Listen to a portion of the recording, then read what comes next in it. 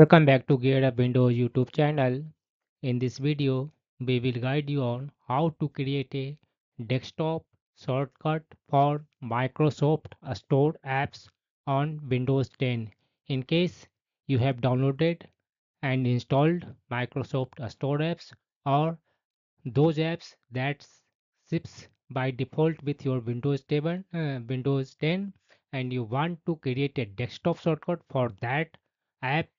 It is quite easy. Just click on this one start button and then scroll down and find the app you want to create a shortcut. Then select the app. Suppose you want to create a desktop shortcut for Maps app. Select it and drag it to the free space on the desktop. When you see link, lift your finger from the mouse and you will see a desktop shortcut is created on your Windows 10 desktop.